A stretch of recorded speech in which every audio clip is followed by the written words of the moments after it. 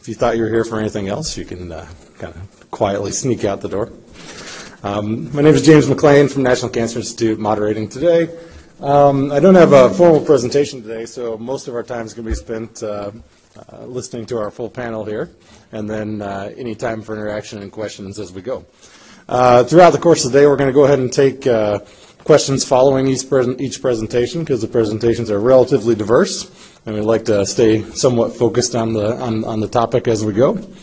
And then any additional time we have at the end, we can open up for further or general or more questions as we move along. Some fun little feedback there. Okay. So a couple of points, just a handful of points I'd like to make before we start. I think the panel is really terrific and covers a diversity of areas, and there are areas that I think are of significant interest to National Cancer Institute and NIH in general. I think one of our biggest problems as we go forward is trying to work towards an ability to understand and make sense of data. I don't think research is going to progress exactly the same way as it always has. I think we're going to move away from a centralized conceptual model and more towards a decentralized model, where the centralized model's got a lot of value to us in terms of standardization, in terms of protocol consistency, but it limits our scope, our sample size, our generalizability. And as we move out and start thinking about more of a decentralized model, we might optimize and maximize for scale and geographic diversity and socio-demographic diversity as we move forward. Anybody hear me out there? Oh, good. All right, excellent.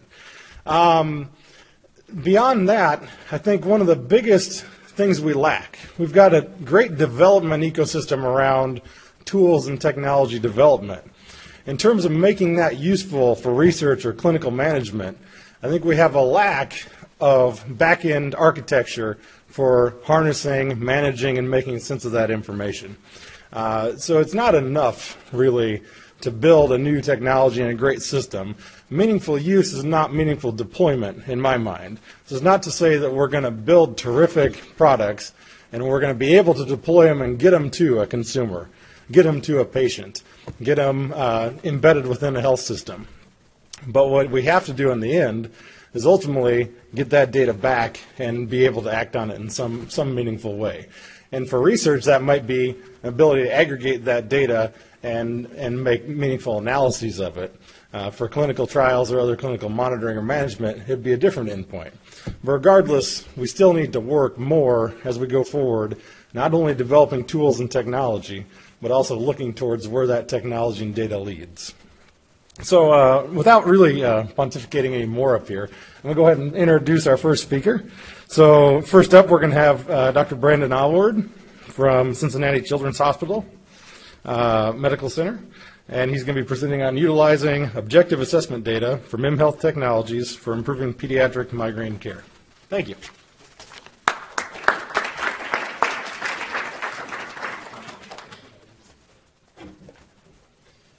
Thank you very much for being here today. As was mentioned, I'm currently at Cincinnati Children's and completing 2 fellowships. One's a NIH G32 fellowship and the other one's in Quality Scholars Program in Healthcare Transformation. And today I want to present some information about using technology that combines with clinical recommendations for assessment and how we can use these with using data analytics to improve chronic illness care and promote more effective management. And I'm going to be particularly talking today about pediatric migraine, which is one of the 5 most prevalent chronic childhood disorders. Many of you have probably heard of a child or adolescent experiencing a headache, or even as an adult you might have experienced a headache. But it results in a significant number of school absences. And when we talk about headaches in children and adolescents, we are talking about, for example, at Cincinnati Children's, we see about 800 to 900 new patients a year. And these are patients coming to care at Cincinnati Children's are not necessarily the ones that might be experiencing a headache once a month, or on average, they're typically experiencing about 14 to 15 per month. And when we look at the impact on quality of life of pediatric migraine compared to other conditions, we're seeing similar results as it relates to pediatric cancer, heart disease, rheumatic disease, and other chronic illness groups. And it has a significant burden on economic burden, with about $36 billion in the U.S. are estimated costs associated with migraine. And that's across childhood, adolescence, and into adulthood. To address and more effectively manage pediatric migraine, there's a number of recommendations. These can include preventative meds or abortive meds such as Aleve, where they're recommended to take only up to about 3 times a week. This can include recommendations around daily fluid intake, which is about 64 to 96 ounces per day. Sleep recommendations, about 8 to 10 hours per night. Including a balanced diet that includes green leafy vegetables and ensuring that they're not skipping meals, and also recommendations around exercise at least 30 minutes a day for about 5 days a week. The assessment of pain can be done in a number of different ways. This can be used based on event-based, so when they're experiencing a headache, or at fixed intervals using methodologies such as momentary assessment. It can include things like electronic diaries or paper diaries. It can be from teachers or parents just observing kind of the behavior of the child, and there's many parents that come to our clinic and they say, I can tell when my child is having a migraine based on how the features look in their face or just how they're acting, they're more withdrawn. We can also look at the impact of pain on areas such as functional disability, ability to go to school, ability to do chores at home, engage in normal activities, after school curricular activities, things like that. And we also look at one other important component when we're looking at pediatric migraine is their adherence to those recommendations I mentioned before, because we have identified that these are important components in our toolbox for effective management with pediatric migraine. When we think about monitoring behaviors and symptoms, there's the report that you get in the clinic, which maybe the patient comes in and meets with the provider for about 30 minutes, and that's maybe an optimal scenario. But then we might recommend that they come back in about 3 months. So they're spending about 131,000 minutes outside the clinic setting, which is a very small percentage of time in the clinic, and as you can see here, to illustrate, a significant portion of time outside the clinic setting. So in that 30-minute visit, the ability to capture what happened over the last 3 months might be very limited, and we might be limited on summary information. So it might be a question such as, how has your pain been? Based on that response, we might change our intervention. But we also have to take into account that that response might be a factor of how they're feeling today. So if they're having pretty significant pain today, they're going to report their pain's been pretty bad over the last 3 months. But it might have just been today and yesterday were severe pain, they're experiencing severe pain versus over the last 3 months. Therefore, it's important to utilize methods that can look at the day-to-day variation in something such as pain. And that's where mobile health technology comes into play. As part of this, I want to present an app called iMigraine, which we've developed to better assess and understand the daily variation in migraine, not only severity, but the characteristics that are associated with the pain. This is part of a larger study called the Impact of Migraine Study, or iMigraine study, that was funded by the Migraine Research Foundation. And this application allows us to look at things such as pain occurrence and non-occurrence, but also assess some of these other recommendations that are part of effective clinical management for migraine. So this could be things like mood, sleep, and some of those dietary recommendations. And from this data, we can get an understanding of some of the temporal and dynamic relationships between some of these variables. So for a particular individual, it might be that yesterday's lack of sleep might be predicting today's migraine. But the triggers for each individual might be different. So we're able to assess kind of the within variability for that individual patient and provide recommendations that are tailored to that individual rather than making a blanket recommendation. There are many health apps out there. And as you've seen in some of the recent releases about various studies, many of them might not be based on clinical recommendations or haven't been evaluated to determine their effectiveness. The current app that I'm talking about today will incorporate the NIH Common Data elements to assess migraine in children and adolescents. The common data elements are to standardize data collection across sites and improve data quality and promote data sharing. The assessment of headache in children includes a number of factors. So this might be things around a pain severity rating, pain characteristics such as is it on one side of the head, both sides of the head, temporal, things like that, or are they experiencing auras such as sensitivity to light, sound, and other kind of features.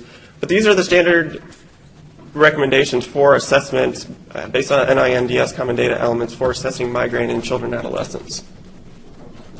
And today I want to present a case example so you can get an illustration about the information that we can gather from the iMigraine application. Starting with a 13-year-old female who had a history of daily chronic headache for about 4 years.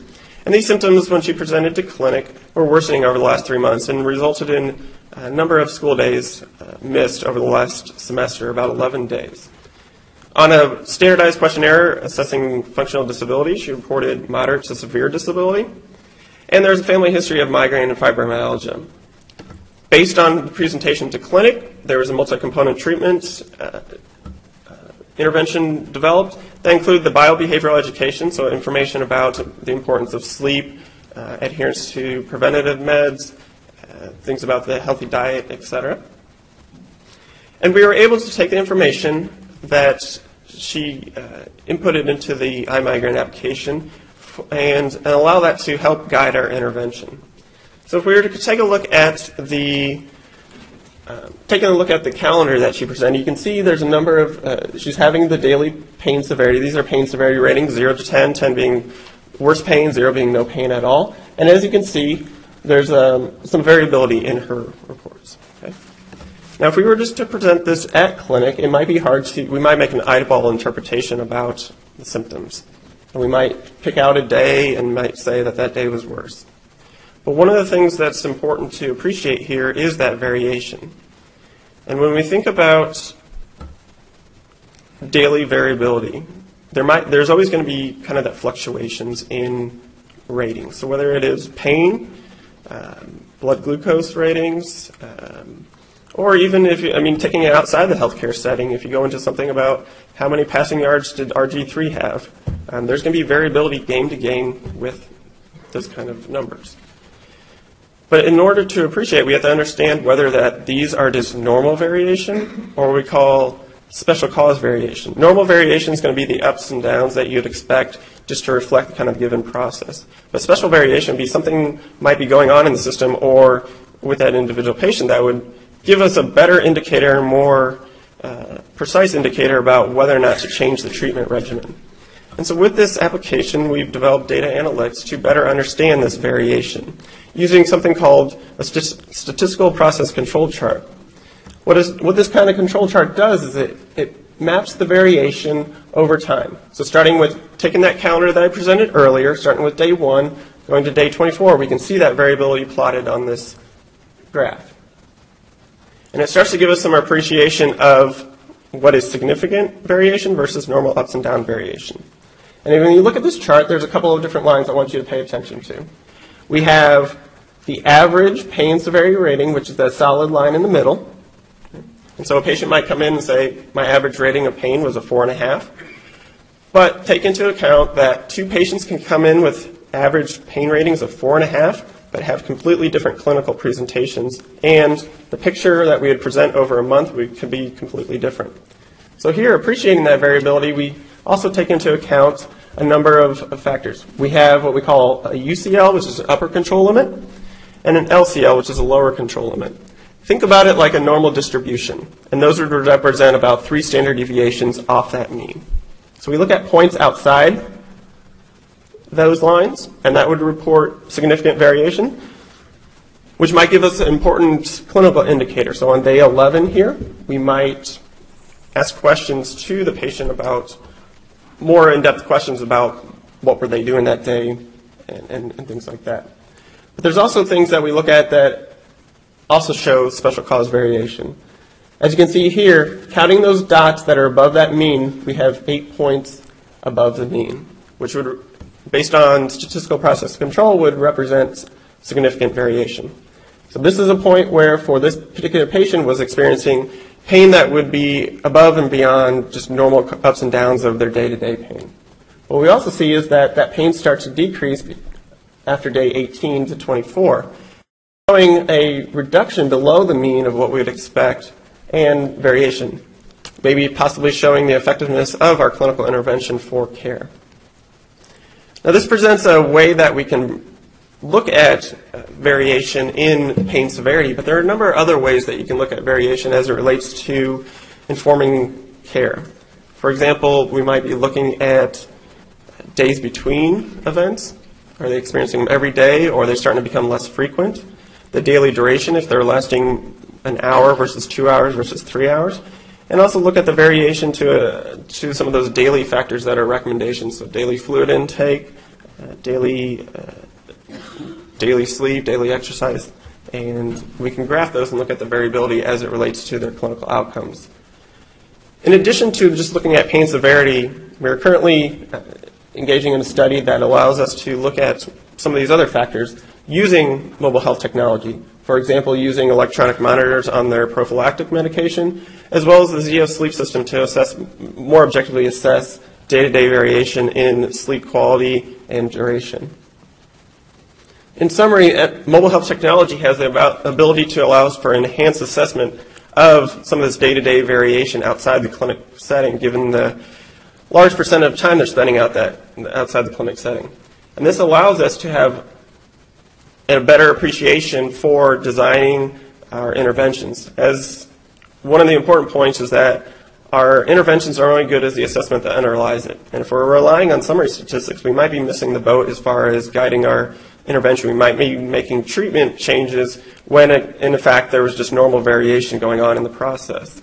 And so quality improvement science can allow us to understand that variation and start to separate what is just the normal ups and downs in something such as pain severity versus something that would represent significant cause variation and would be a tool for guiding a clinical decision.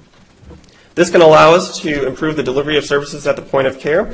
In our particular app, that information is fed through a portal, and we're able to, in real time, look at the variation in symptoms. And that can report whether or not they might be, rather than coming back in 3 months, having them come back sooner because there's significant variation in their symptoms. If we put this all together, what we see here is we're taking mobile health technology, combining with quality improvement science to use data analytics to understand the rich data that we get from technology, integrating it within a healthcare record, and providing training to providers around understanding this variation to inform care. Putting this in full circle, this kind of model can be applied to a number of different chronic illness conditions using a variety of different technologies, with the ultimate goal of improving the outcomes for children and adolescents as well as adults. This model can, again, be applied to adults as well. I'd like to thank a lot of my collaborators for this project, and we'll open it up to questions.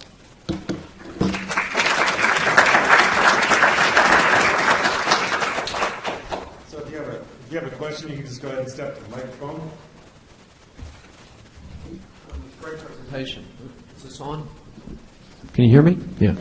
What is the back-end architecture for the data once it's collected by the mobile device? Is it shareable across other folks that might want to access that information? The way that it's been set up currently is there is graphs within the app that the patient can start to understand, and it's presented similar to how I presented it here. And so parents and their child can start to look at that and start to become kind of scientists of their own care and to understand what might be triggers. But then it's also fed into a portal where researchers and clinicians have access to that data as well.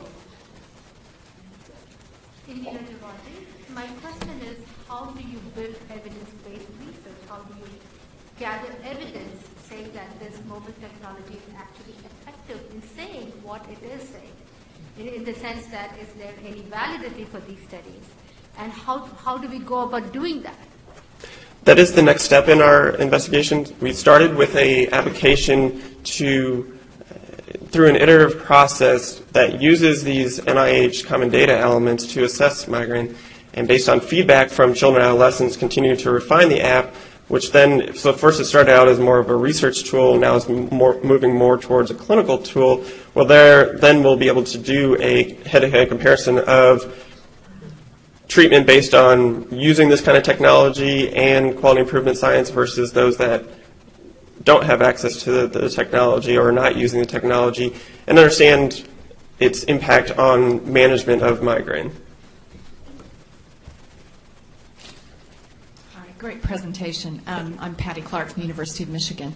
My question is, were you, and I may have missed this, were you able to integrate the data that you gather into your electronic medical record for clinicians, or what kind of platform are they able to see this information on? This was a separate platform, but the ultimate goal is to build it into our ER. We are on the Epic system. One of the ways to do that is that in our clinical care, for example, I mentioned the functional disability inventory.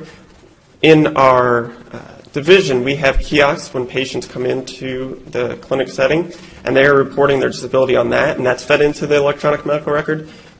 The next step is integrating not only the functional disability ratings that we get, but also the information from the app within that record as well. So some of the components are integrated within the medical record. Thank you. First, I want to applaud your willingness to take the time to really design a longitudinal study where you can look at these trends over time. My question relates to actually the data collection, because from your description, it seems as if quite a bit of this data, while gathered electronically, is still very dependent upon self-report by the patient themselves. Could you explain what the mix is, and maybe some elaboration on the non-self-report information that is gathered in the study? Thank you. The particular app for migraine is based on self-report. The other components that I mentioned, for example, adherence to prophylactic medication, we're starting to use electronic monitors because especially within adherence and self-management, we know that self-report can be biased, and they tend to report that they're taking their medication every day. And that's an important question when you start to look at assessment about how you're asking that question as a clinician to patients. Rather than asking, did you take your medication or not, most likely they're going to say yes, versus asking, how many times over the last week or 2 weeks did you miss your medication? We're also using factors such as ZEO to more objectively assess sleep in the population as well. Yeah, somewhat real quickly related to this is what amount of missing data do you get, since you're dealing with an adolescent population and they may not be quite as concerned about reporting as we might like them to be? What we built in a kind of a feedback loop for them so that we're to try to minimize missing data. If we do see that there's a number of days going where they're not reporting either presence or absence of migraine, we're providing push notifications for them, and we also have the ability to do FaceTime notifications just to troubleshoot and check in on their care. This particular study was more on the research end, and we're looking to scale up. In the particular study, we had about 45 participants that we were able to gather their data for 45 days. We had, on average, I think the average was about 37 days that we have of reporting out of that 45 days. But there is going to be factors associated with missing data, and the data analytics can take into account that missing data when it looks at the variability. Hi, Steve Bomasar, the University of Nebraska Medical Center. Sort of two interrelated questions. Do you have any plans to develop some kind of adaptive technology on the baseline so that it can take into account current clinical changes in the patient's status? And sort of related to that, is there ways of ultimately converging it so that the average pain levels are zero? The two questions there. First, when we start to look at pain levels of zero, that's where we had switched to not looking at variation, but days between events. Thinking about, for example, a serious safety event within a hospital, those don't typically happen every day. Those kind of analytics would use a different type of control chart, and they look for days in between events. And then the other question was? Just adapt. How do you plan to adapt the algorithms that as you're improving patients' clinical statuses, you're holding yourself to a higher bar for your therapy results? The graph that I presented, typically what you would do is do a baseline assessment and look at variability there. Then based on if you're doing an intervention, there's decision rules based on theory that you would maybe change that mean line, and then your variability is around that adjusted line if you started to make a change to the treatment regimen. Thank you very much. All right, thank you very much.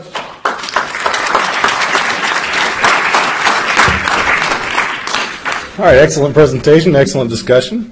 Next up is Michael Bass from Northwestern University, who'll be presenting on a computer adaptive testing approach to patient-reported outcomes for mobile devices.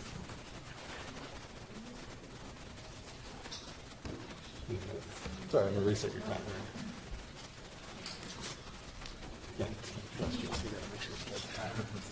Okay, thank you.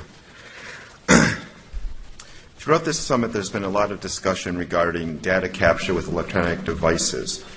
I'd like to present another form of data that can be captured through mHealth solutions that can help improve clinical care, that being patient-reported outcomes. There are 3 points that I'd like to make during this presentation. What are patient-reported outcomes? What is computer adaptive testing? Where can you find more information regarding these concepts? And then finally, a use case of how an mHealth solution can be created using this information. To begin with, what are patient-reported outcomes? According to the FDA, this is the definition of a patient-reported outcome. The only information I would like to add to this is that we're talking about qualitative type of data compared to clinical data, which typically is more quantitative.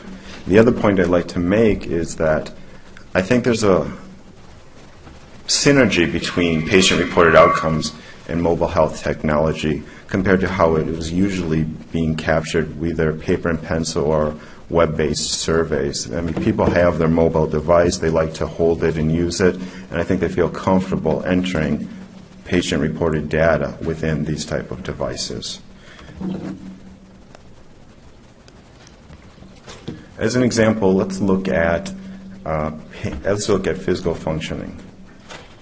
Here are pictures of different levels or abilities of physical functioning, starting from bedridden to high-performing athletes.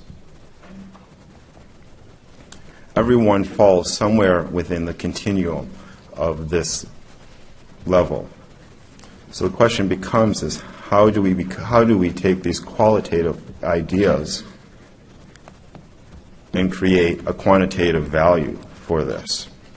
What we use is a concept of item banking, where we take large groups of items associated with this domain and put them and calibrate them within this continuum. So we have items such for high-level activities such as running 5 miles, down to lower activities such as, or very little activities, not being able to get out of bed. So now that we have the units that we're going to use for measurement, we can make a decision. We can have 2 types of measurement approaches. We could take a static approach and a dynamic approach. What I mean by static approach is that in our example we have a physical functioning instrument or survey that has 10 items. Everyone who will be taking this assessment will be receiving the exact same 10 items.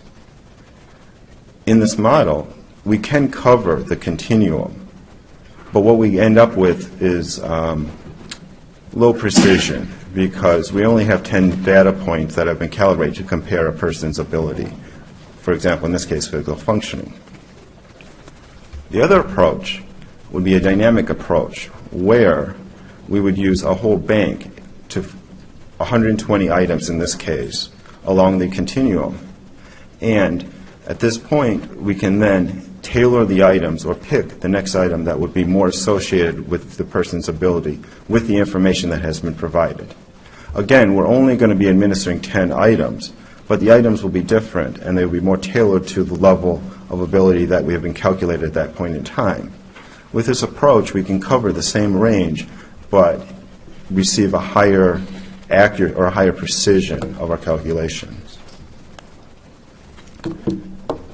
And these are sort of the basics of computer adaptive testing. This approach has been around for a while. It's been used mostly in the educational industry for for standardized testing, such as LSATs, MCATs. What we have done is really taken this algorithm, this concept, and applied it to patient-reported outcomes. Some of the characteristics of this are you need a large bank of items in order to get precise readings. After each participant's answer, you re-estimate the calculation to find where you are at that point, and you continue this process to find the next best item that matches that ability. And you continue this process until a stopping rule has been achieved, whether it be a standard error or a maximum amount of items to reduce patient burden. The only other point I'd like to mention that this isn't a simple branching or a state engine type of process. It's an algorithm that is recalculated, or a functional approach to calculating this after each point. So it's a very iterative process. Now that we've covered Now that we've covered some of the basics, ideas of patient-reported outcomes and computer adaptive testing, I'd like to point out 2 places for more information regarding this. Promise at NIHpromise.org was a roadmap initiative. I think it's in the almost finishing up the second year or second recycle of grant period, where you can find out more information on what PROs are available that have been developed, how to use them, questions about that concept. In terms of CAT, and it's associated with the Promise Network, is software that was written called Assessment Center. Assessment Center is software that's really targeting the researcher in the sense that it's a turnkey solution for researchers to set up studies, define protocols, select instruments, add their own instruments, administer it to participants, and collect data. So it's really a one-stop shopping approach to collecting patient-reported outcomes and using computer adaptive testing.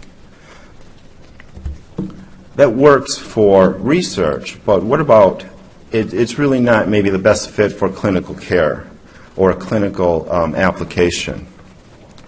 So with that in mind, what we've started to develop is an API model that will provide maybe more matched clinical needs.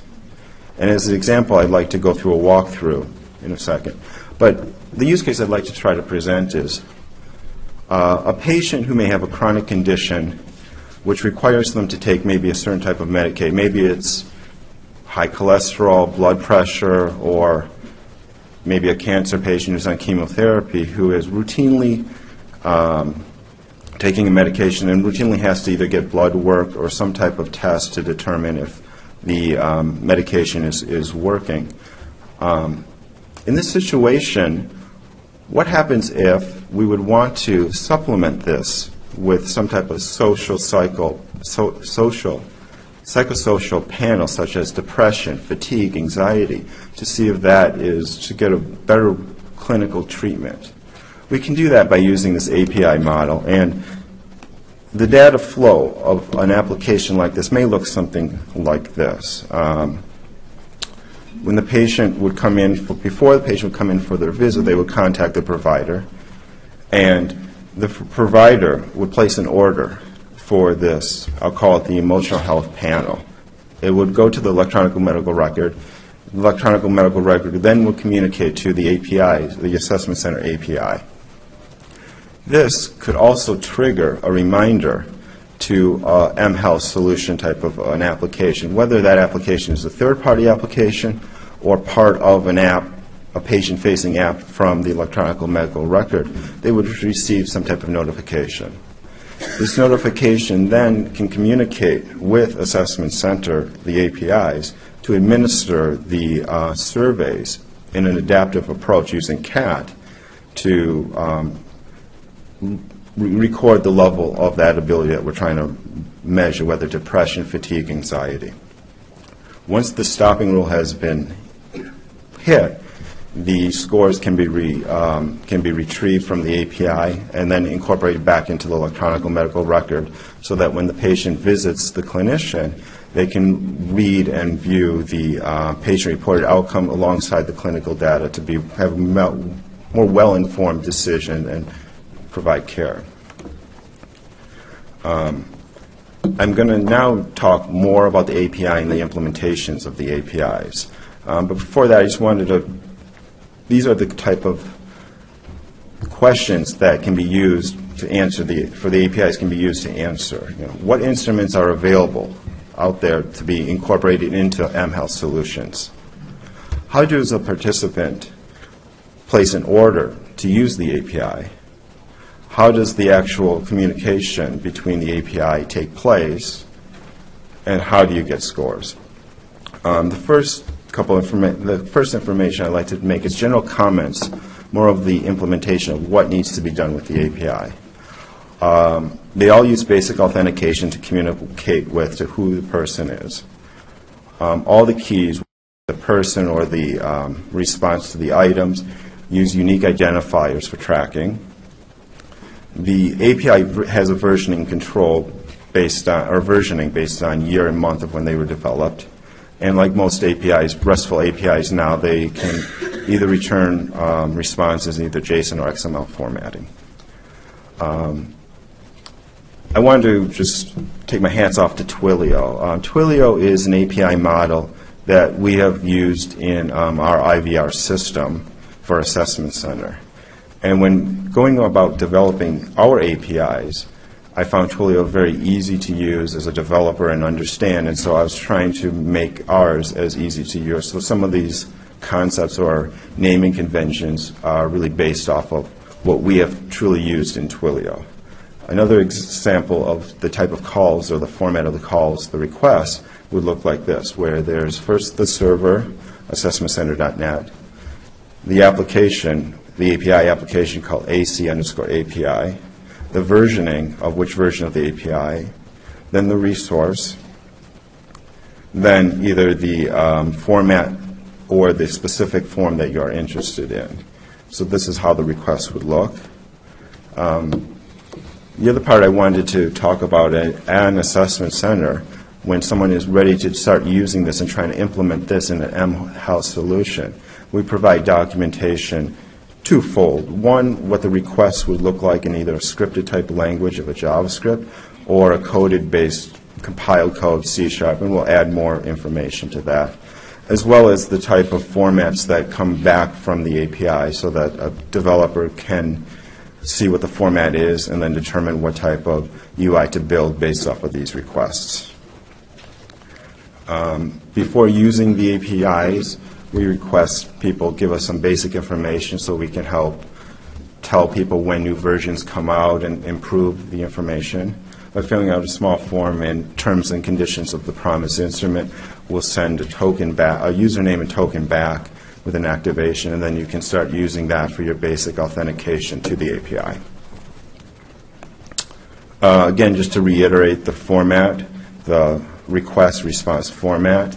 In red is the requests, and in black are the formats of the responses. I won't go into the details. I don't know how many people are interested in the coding aspect of that, but I'll continue next with the three APIs that were mentioned in the use case. So in the bottom left, we see the actual order placement. Here you would make a call to the assessments resource of the API. And then you would pass in the URL the specific form or instrument you wanted to administer, whether it be the anxiety or fatigue. What would come back would be a unique identifier token, the OID, which would be that person's specific token for further requests to the API during the administration process. From the assessments request, we go to the actual administration, the CAD administration of the form that was requested. In this case, you would use that token and pass it to the participant resource of the API. And this is an iterative process. You would then post back responses to the questions until a stopping rule had been achieved.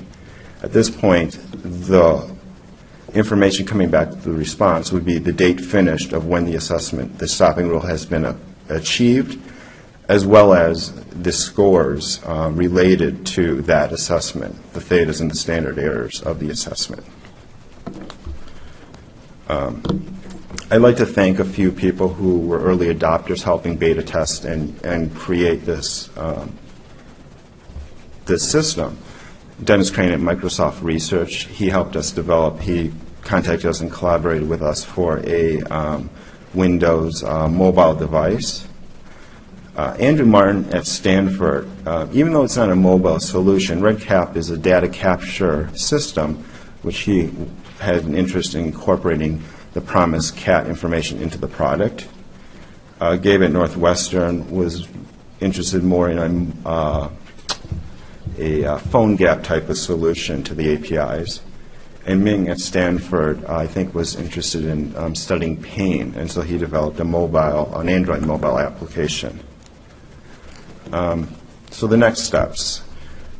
Right now, because this is an extension of Assessment Center, we house this platform on Northwestern servers. In order to be really clinically relevant, we would have to migrate this to a cloud installation, and privacy and security always have to be evaluated. The last point I'd like to make about the privacy and security, this is a completely anonymous service. There is no PHI information traveling between our system or our service. That it's not a data management. We do not. We want no private or PHI information, so that we would like this to be able to host it in a cloud. And for that reason, we always have to consider the privacy and security and reevaluate that continuously to see how we're doing. With that, I'd like to conclude. Thank you very much.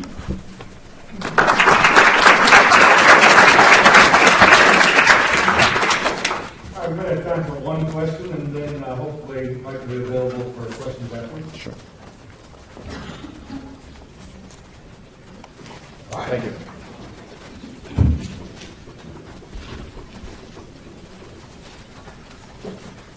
Excellent.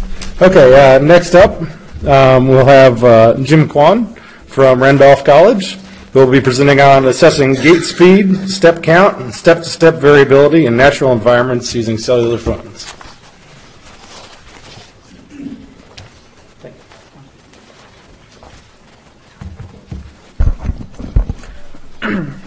Well, hello everyone. My name is Jim Kwan. I'm a junior undergraduate student at Randolph College, and I'll be talking about assessing gate speed, step counts, and classification of activities in natural environments using cellular phones. Okay.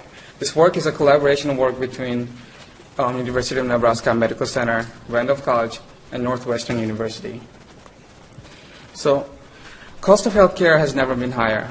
The United States currently spends about 16% of their GDP on healthcare-related cost. And as mean population is getting older, the cost is bound to rise. The people who are getting older are used to having technology, and many are technologically adept and willing to pay money to get it. So our goal is using people's own smartphones to collect health-related data so we can deliver care. I'm sure most of us are carrying a smartphone around us. And like us, a lot of people carry their smartphone practically everywhere they go. And a lot of people actually feel naked when they don't have a smartphone on them. And the widespread of these inexpensive telecommunication technologies had made it possible for us to see whether people are doing what we ask them to do, like doing more exercise. And also we can actually tell how different treatments is affecting patients' mobility and activity. The data clearly suggests that traditional survey-based measurements and screening has well-recognized limitations. And it is our goal to use already available cell phones to collect long-time data in a non-invasive, robust, continuous, and near real-time manner. We looked at a number of people from young, middle age, and old age in both laboratory and naturalistic settings. And we've collected accelerometer data while they're doing a variety of different activities.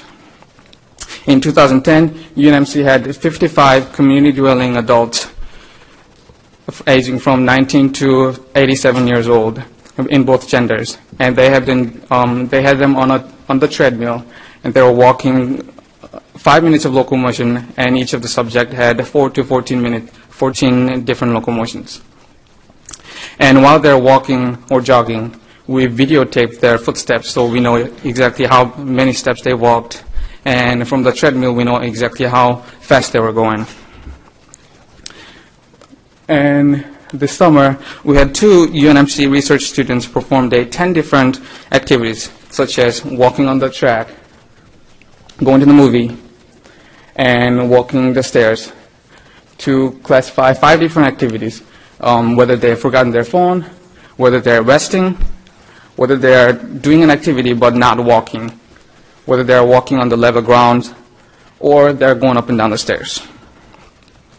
And while they were performing these activities, they had this cell phone on them, and also they were documenting what they were doing in a very precise activity log, so we know what they were doing in a minute-by-minute resolution.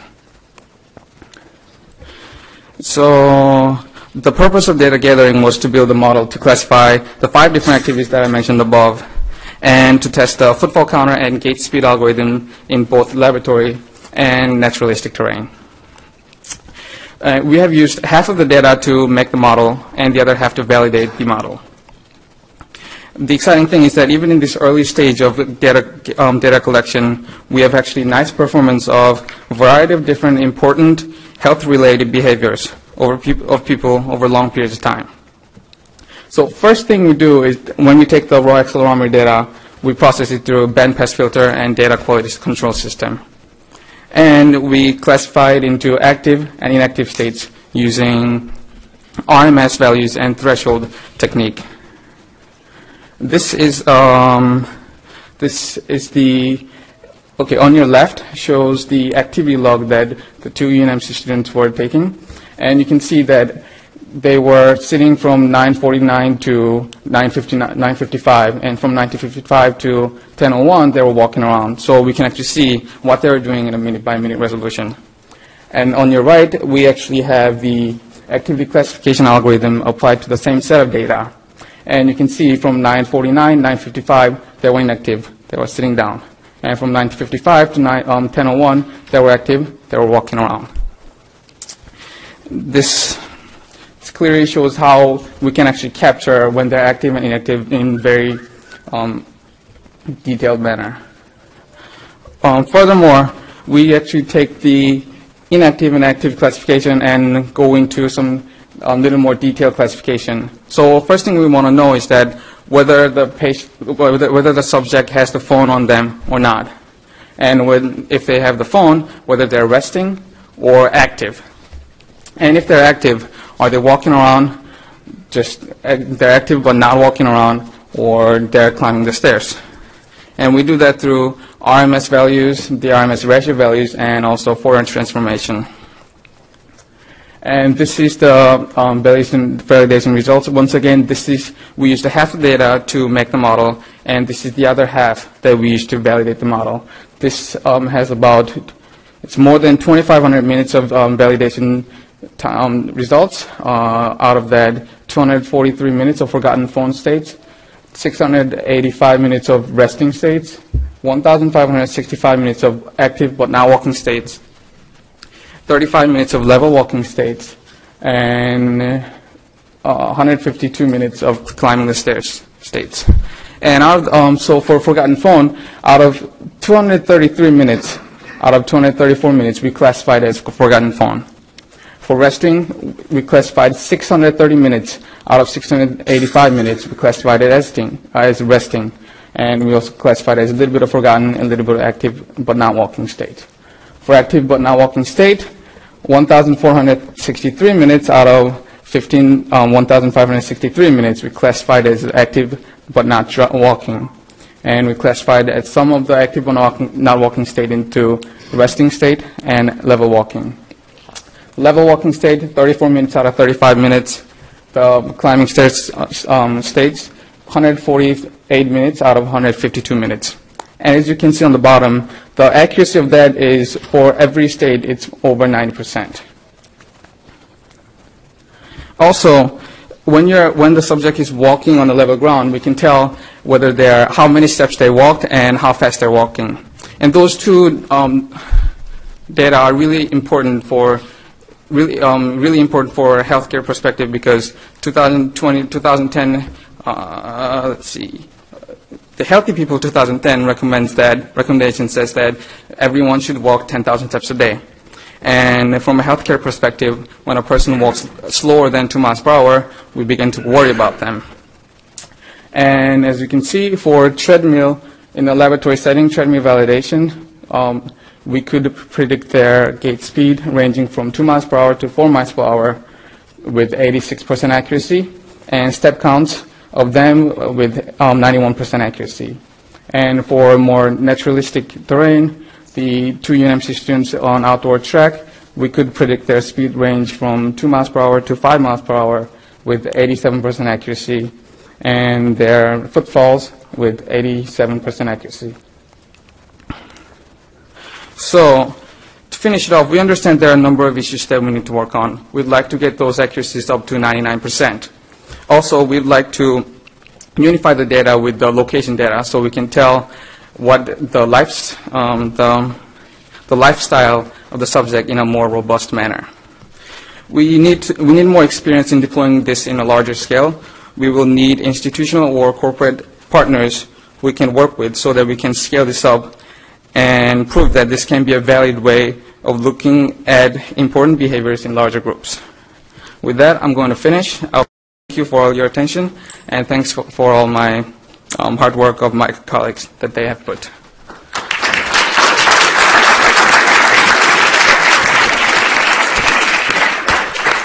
Okay, again, we can go ahead and take questions in the microphone. One question to lead off from me, if I take the liberty, I guess. Sure. Was this a kind of a forced compliance of sorts of wearing the phone at the hip versus in your pocket, in your purse, wherever else, or was it more natural? Well, it was more natural. We actually had a study from the treadmill data, and we had the subject wearing phone on their left hand, right hand, their left hip, right hip, and left leg, right leg. And from there we found out that all the locations actually had pretty good accuracies, but the best result came the right hip. So as long as they had the phone on them, we could actually see the gait speed and footfalls. But if that's on their pocket, we could see the best results. Yes. Thanks for your presentation. Kristen Herron from Penn State. One of my questions was about location. The other one is, how are you collecting the data from people regarding what they were actually doing? My concern is it looks like sort of minute by minute you have people reporting on that, and you're comparing against that and assuming that that's kind of accurate, which it may or may not be. So I'm curious if you could talk a little bit about sort of what you're comparing this data to and how you're getting that information from people about what they're sort of quote-unquote really doing. Well, the activity data were collected by 2 of the UNMC research students, and it was their job to go out and do these activities and log them in a very detailed manner. So we can actually see that with, I can actually say it's going to be a pretty accurate result of what they were doing minute by minute. Yes. Thank you. Hi. I'm Jamie Roberts from the National Institute of Neurological Disorders and Stroke, and I see tremendous applications for this in studying movement disorders, and I'm wondering if you're thinking about applications of this sort of technology to looking at gait and movement freezing, for instance, in Parkinson's disease and other movement disorders in the future, and how you might see that. And I realize that, first of all, I need to commend you. You're an undergraduate student, and you just made an absolutely excellent presentation, so congratulations on that. And so if this is a question,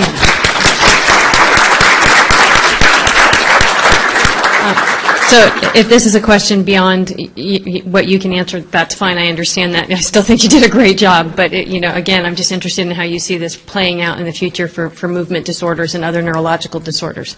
Well, I think one of my colleagues, Dr. Bonasera, can answer the question a lot better than I could. Okay, well, I see this has a lot, like tremendous applications. You can see the variability in steps, variability on like how long you're active, what's the average duration of your activity and inactivity, how frequent you're active, how frequent you're inactive. And I can definitely see that this can be applied to Parkinson's disease, Alzheimer's disease, and even bipolar disease. And I definitely see that's a possibility, and that's the future direction that we would like to take this into. One more question? Hi there. John Holden with VA's Office of Research and Development. I would second the comments made previously about your presentation and the importance of this area of investigation. Could you comment a little bit on how you detected gait speed and whether or not you, using similar algorithms, you might be able to detect additional activities that would indicate compliance, for example, compliance with rehabilitation protocols, those kinds of things, which are important objective measures of what are otherwise might be patient-reported outcomes. Thank you. Well, in terms of gait speed, we use Fourier transformation. So when a person is walking, they walk in a certain footstep frequency. And through FFT, we can actually see what's the dominant frequency while they're walking. Through that, we can see the frequency of walking, and with the time duration, see how fast they're walking, and stride length, how fast they're walking, how many steps they walked. And the compliance with the location data. Could you say a little bit more about the question? I guess I just wondered if there were plans to use similar kinds of algorithms to detect additional activities that might reveal more about, as an example, compliance with specific kinds of physical rehabilitation prescriptions and the like. Yeah, definitely. Definitely, that would be my short answer. Thank you very much. Thank you.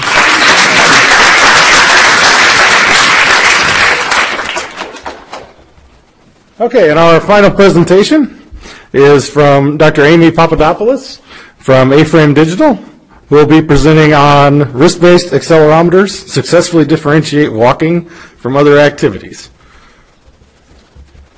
Thank you very much. Thank you. Thank you, everybody, for being here.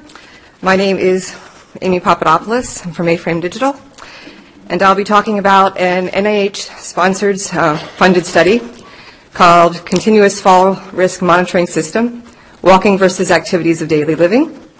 Before I begin, I'd like to thank my two co-investigators, Nicholas Vivaldi, who's in the audience, and Christine Silvers. I will begin by giving a little background about why we did this project, providing our hypothesis, going over briefly our study design and our methods, presenting our results, and then finishing up with some next steps and conclusions. So falls. Falls are the leading cause of accidental death in those over age 65, as well as the leading cause of injury-related visits to the emergency room.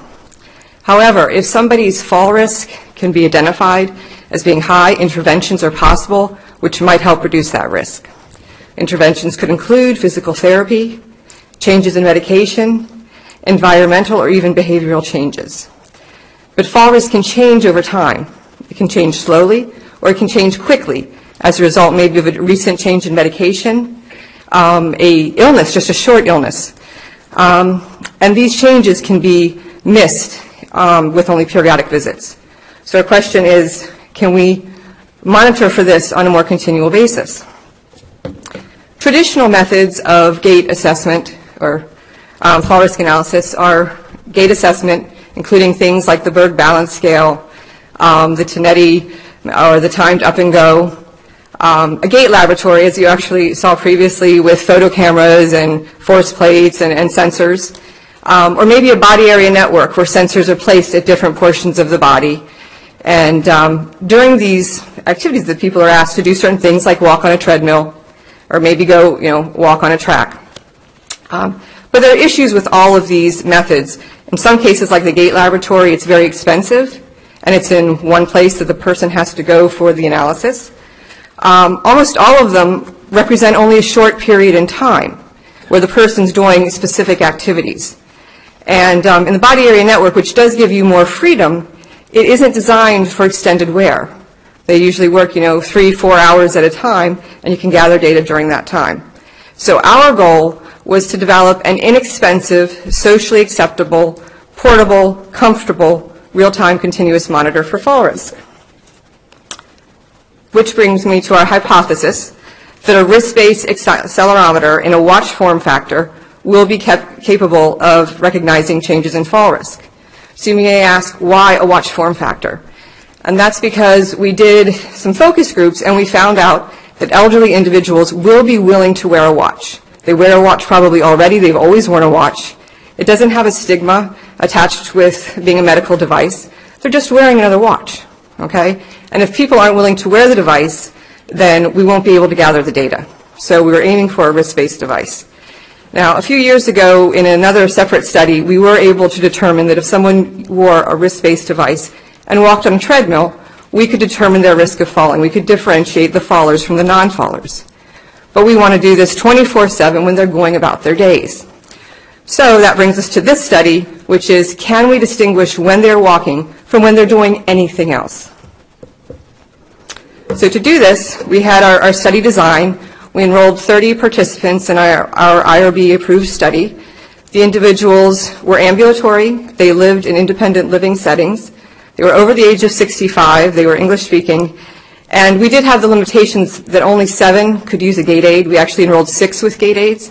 And the idea was to gather preliminary data on that population, assuming it was going to be different than those without gait assistance. We had our study sessions were 4 hours in length, from 11 a.m. to 3 p.m. We figured this would be an active part of the day.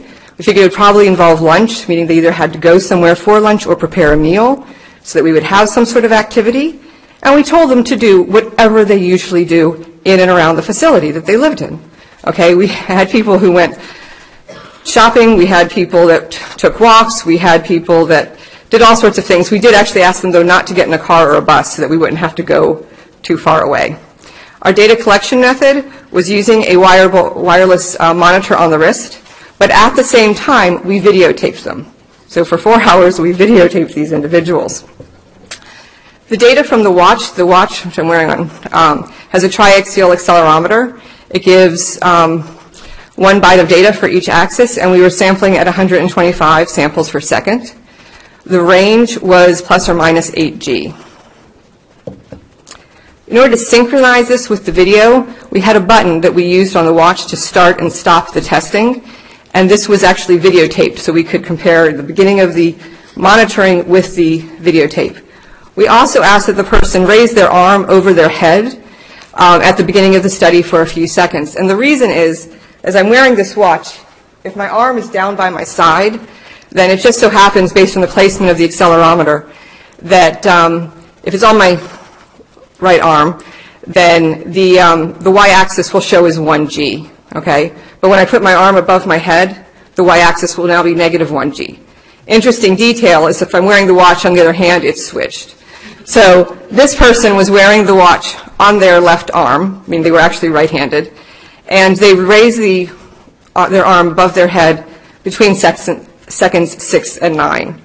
A little detail, actually, when we did this data analysis originally, the first time we ran the test data, there were 3 participants who had horrible data and we couldn't figure out why. I went back and I realized they were left-handed and everybody else was right-handed. So we went and we made a slight adjustment to actually check for left-right-handedness, and that fixed our problem. So the video analysis was potentially, I think, the most time-consuming and difficult part of this project. We went and we analyzed every second of video data. And we noted the second in which they transitioned from sitting to standing. But we also went and we analyzed each activity. And we went further than just walking because we saw that this is a very rich data set, having people doing various activities. And so we wanted to know what their activities were so we could maybe go back and do more analysis later. So walking we looked at, and we differentiated between pure walking, when they were walking, that didn't fit into any of the other categories, when they were walking holding onto a railing, walking carrying something, going upstairs, going downstairs, walking using a cane, or walking using a walker. These were all differentiated between. But there, as I said, any other activity that was more than a few seconds long that was identifiable as an activity was also separated out. So we had people working in the kitchen, we had people doing laundry, we had people ironing, shining shoes, wrapping presents, eating, drinking, doing paperwork, working on a computer, all sorts of activities, and we noted every second of information. We also collected a few pieces of information that were very study related. For example, when they started the watch, when they stopped it, when they put their arm over their head and when they went down. This was all for synchronization purposes. Any time that they were, if they had to go to the bathroom or something and were off of camera, we noted that. And then which arm, again, that was part of our means of validating that the synchronization was correct. Then we also gathered, we went back and looked at the videos for 10 seconds of example walking. And I will explain why we did that later, but we basically just went and looked at the video for 10 seconds that they happened to be walking in a straight line, not carrying anything. Okay, our first method, as mentioned before, was frequency analysis. It's pretty well established that the walking frequency range is 0.7 to 3 hertz. And so we used this analysis to differentiate the walking from the other activities. And we had some parameters we changed, like the window size, the duration of walking, the type of walking. Sometimes we're looking at the pure walking. Sometimes we would look at, all walking but not stairs, things like that. And we looked at each axis differently, as well as the normalized axis. The problem with the frequency analysis, though, is ideally we would like to be able to do some of this analysis on the watch, because we don't want to have to send back all that data to our server. So we're looking for ideas and ways of doing things that might be on the watch. So we came up with a bunch of, easier features that we could calculate. And this green line is an example of somebody's walking. And you can see that there are peaks and valleys. And so one of the things we did, for example, was wave characteristics, looking for peaks and the durations between them. But you also might notice that it's not perfectly clear all the time. So this is where that example walking came in. We actually went and we took the 3 seconds of example walking and we moved it along the signal, calculating the correlation between those 3 seconds of known walking and what they were actually doing. And this is something that could be done on the watch. So when we moved this 3 seconds of known walking across the rest of that signal, we got something that looked like that. Much easier to identify the peaks and the durations. So after that, we had all these features, and we looked at each feature individually for how it would separate walking into not walking. And I'm kind of going to go over this quickly. But one of the things we considered combining features in maybe a two-step method or in Euclidean space. Okay? So we did all of this analysis with only 5 of the participants. They were our training set. And we selected our features that we were going to use, the 2 that we were going to use. So the results, what happened when we did this. I'm going to talk about first, we did this with the 5 participants from the training set, and we did it for pure walking. Okay, so when they were just when they were walking, and we determined all of our parameters and our features. Then we went back and we tested it on the remaining participants who didn't use a gait aid. And I have all of the various numbers here, but the ones I'm going to point out are that the frequency results for the test sets gave us an area under the curve of 0.933. So we were pretty happy with that. That to us means that yes, you can use a wrist-based device to differentiate walking from other activities. And this is a little bit controversial because some of the literature says that that's not possible or that it's just not worth doing. But they're going to wear it at the wrist. So even if it's not perfect, it is doable. And then the next thing, this 2-step results, that was our algorithm that doesn't use frequency analysis. And with that, we didn't do quite as good on the test set, but we still got 0.896. And this indicates that it is possible as well. We might have to do some playing around, maybe send some of the data back to the server, but we should be able to do this, taking benefits of things that can be done on the watch. I also have the results here for all walking, including stairs, and quite frankly, they're not much different. They were very similar.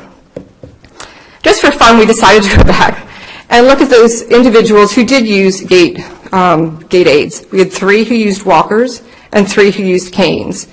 And the frequency analysis for them gave an AUC of 0.824, and the 2-step was 0.793. But we figured these people may have different things about how they're walking, and so different features might be more useful. So we went back. Again, we didn't have a separate training set for this portion because we only had a few participants. But we went back and looked at those features. We looked at them separately. It actually turned out that the same features worked the best for both groups. So with those features and on these 6 individuals, I got an area under the curve of 0.879, which I thought was pretty good. Definitely gives us some preliminary results that we can take further for a larger study on that population. I did go back and try those features on the others, and it wasn't bad. It was 0.849 for the test set. Not as good as the other one, but not horrible either. So our next steps is actually selecting the algorithm for implementation on the watch. We do have a commercially available watch that does activity monitoring and things like that. But if we want to do this, then we need to know, basically we want to monitor it for fall risk, then we need to know they're walking. So we want to be very careful and actually, at the cost of sensitivity, have very high specificity. Okay, so we have to go and actually kind of relook at the features, determine which ones give us that. After that, we need to consider battery conservation techniques, possibly doing a lower sampling rate, okay, things like that. And then there's the other idea that maybe if we can do some of it on the watch, then we send portion of the data back to the server. So we're not streaming everything, but we're streaming portions that might be interesting. Okay. The other thing, as I mentioned before, this is a very rich data set that covers many different activities, not just walking. So we know that we have the ability to go back and do secondary data analysis on this. And the state of Virginia has actually funded the first one, which is analysis of activity level, where we want to be able to go and, based on the activity data we're getting from the watch, determine if someone's being inactive, moderately active, or active. And we're doing this by actually comparing it to the MET values associated with each activity. Other things are, people are interested in whether or not they're standing or sitting, and believe it or not, that's harder than determining walking. And so one of the things we want to look at is that stand-sit transition might help us improve in that area. And then just recognition of other activities that we happen to catch, and we might be able to go back and determine things. I think that was one of the previous questions. Can we figure out something about some of the other activities? And finally, the most important one for this study is we want to conduct a larger fall risk study where we put the watch on many more individuals for a longer period of time, then use traditional gait analysis at the beginning and a few times in the middle, and compare that to what the watch is telling us. Finally, my conclusions. A wrist-based device can be used to distinguish walking from other activities of daily living. And then while the frequency analysis gives the best results, other methods which can be done on the watch are also feasible.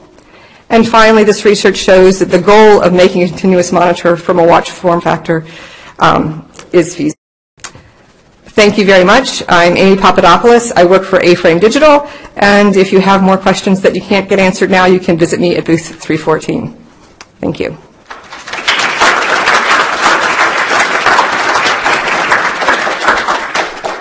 Okay, we can have time for a few questions if you'd like.